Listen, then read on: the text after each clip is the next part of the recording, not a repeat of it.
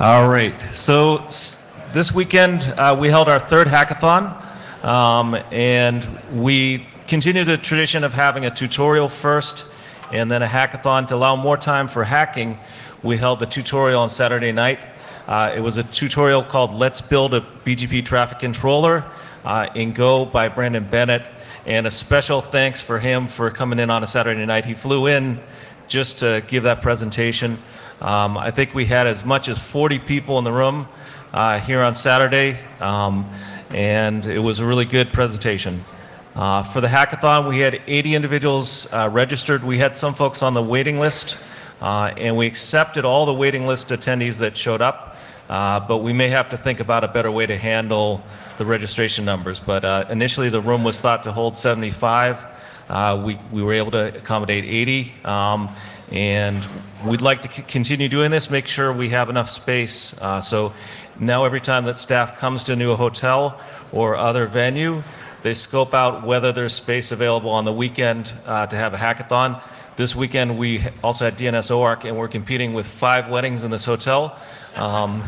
So it was a very difficult job for the staff to get that room, but they got a room that held 80 individuals. That resulted in roughly 12 groups, of which 10 got far enough that they presented a prototype in our forum. And then today, as soon as TJ and I wrap up, we're going to have the winner presentation. And at 3:30 this afternoon, we have 2 more presentations for the first 2 runners-up.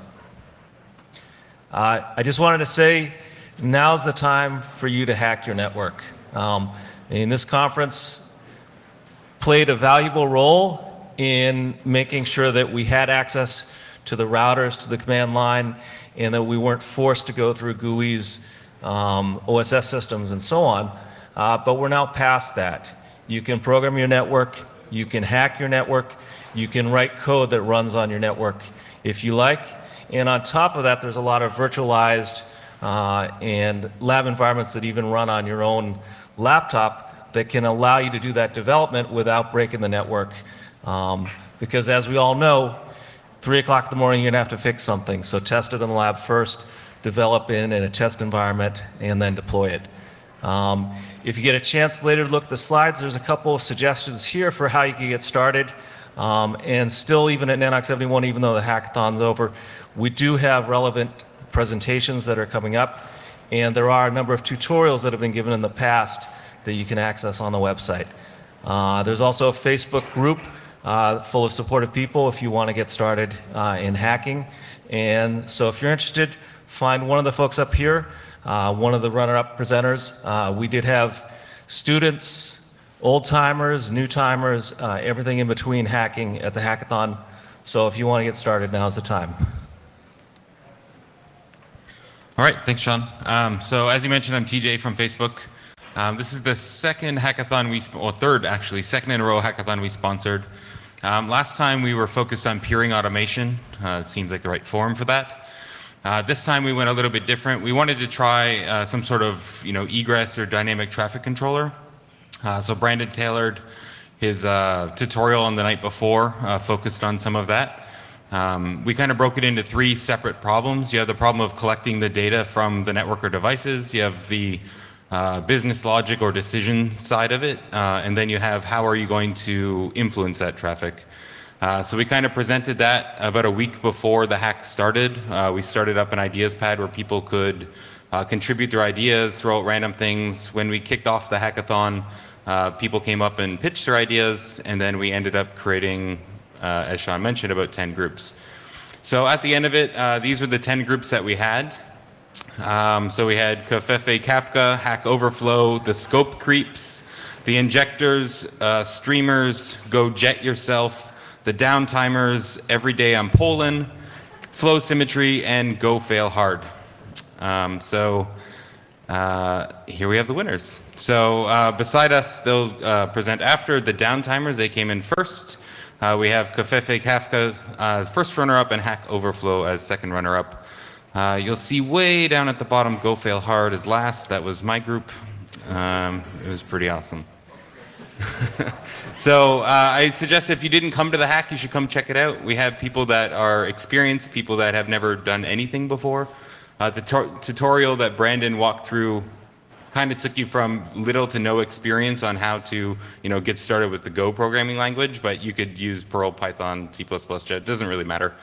Come to the tutorial and learn. We'll probably do similar formats in the future, and then come to the hackathon and come hang out. It's all about meeting people and learning a skill. So thank you for everybody that participated, and I hope to see you all there.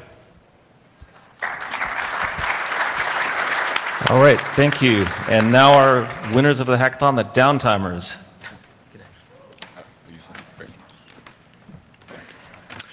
Hi, I'm Colin McIntosh. Aaron Natach. And we worked on Maintenance Traffic Controller as our project for the NANOG 71 Hackathon. So a little bit of background before we get started. We all get too many maintenance notifications. We have a lot of peers. They do a lot of maintenance.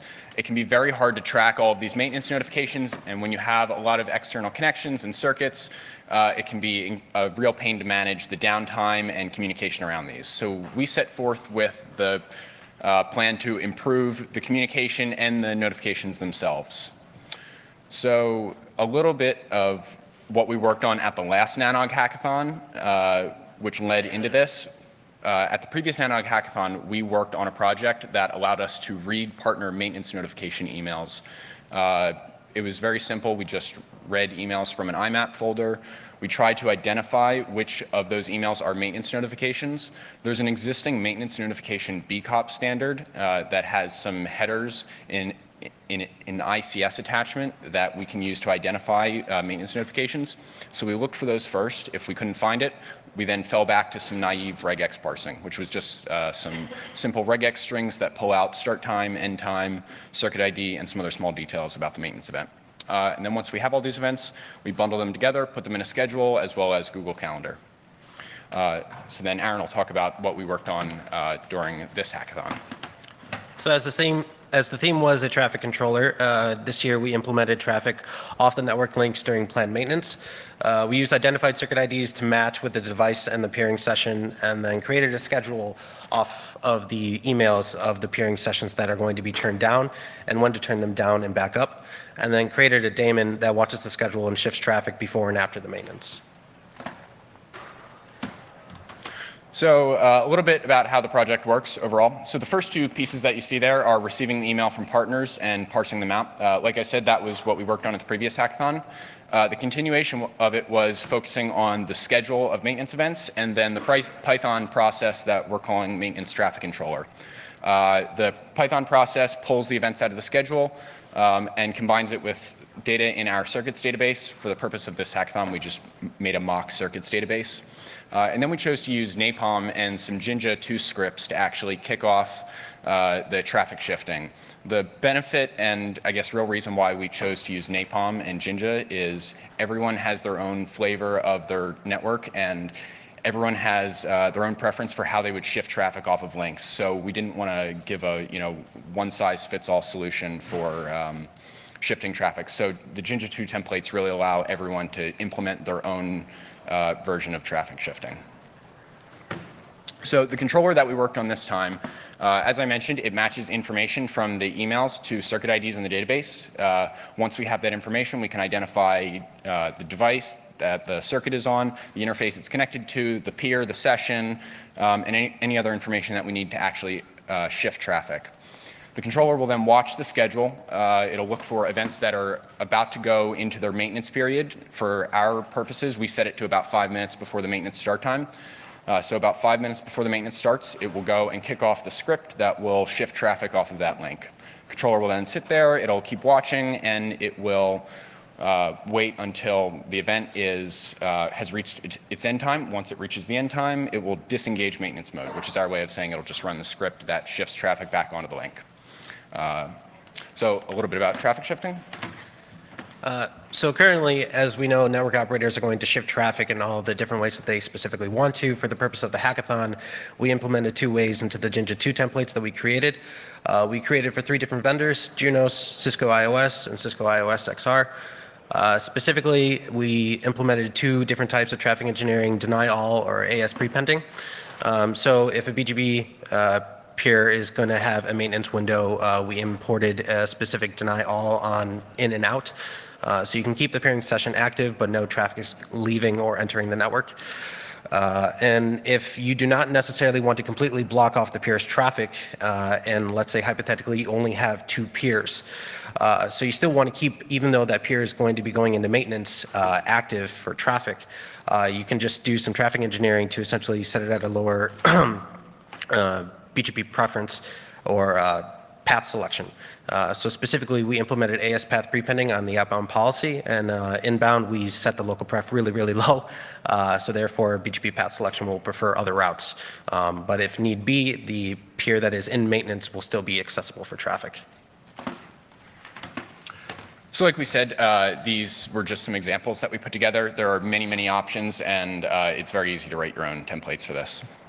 So we're not going to do a live demo because it's not actually very interesting to watch. So I included some output from our logs from the controller as it's running. So in this log, you can see the controller starts a scheduler that goes and watches the actual schedule of events. It'll start ticking through. Once it sees an event that starts soon, in this example, we actually loaded in a mock event that was starting soon. It will go and do its work to engage maintenance mode. So in this case, it went and engaged maintenance mode on a lab switch. It'll then check for events that have recently ended and pull them out of maintenance mode. In this case, we didn't wait around for the fake maintenance to end, but had we done that, you would have seen it disengage maintenance mode on that switch.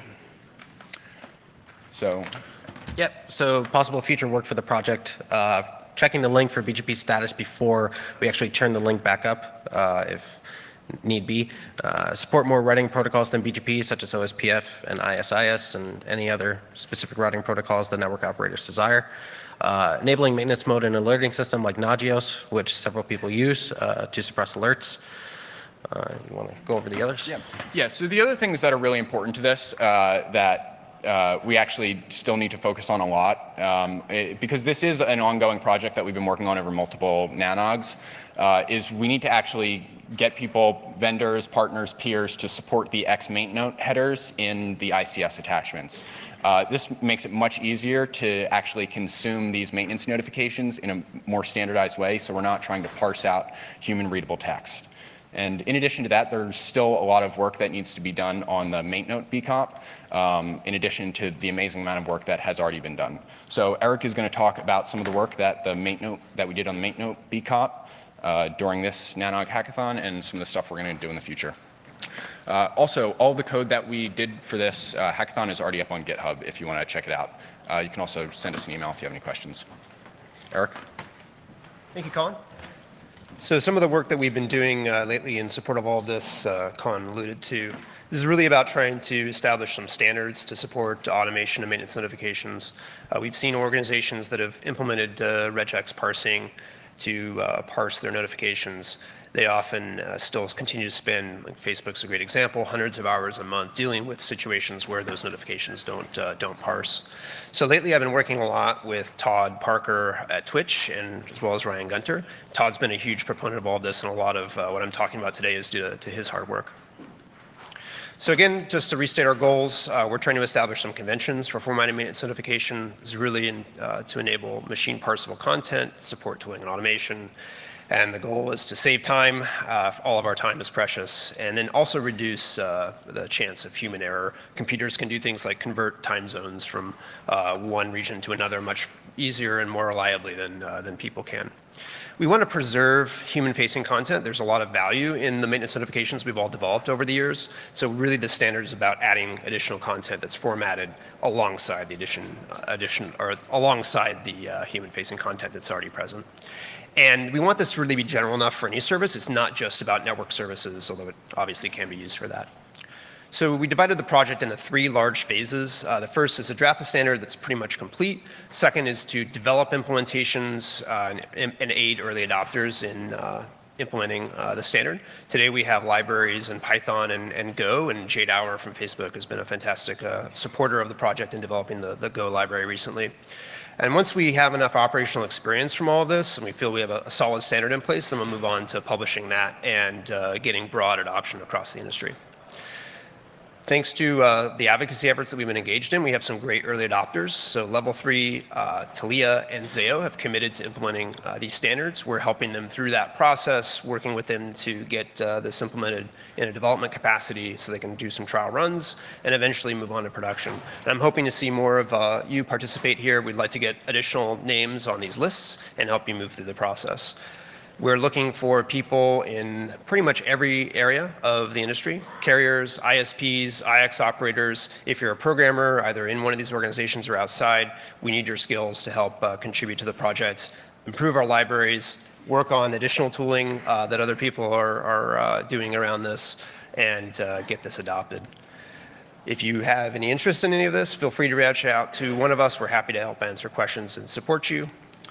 We have a bunch of information that's available as well. So please let us know if there's any interest, and we're happy to help you however we can to implement these standards. Thank you.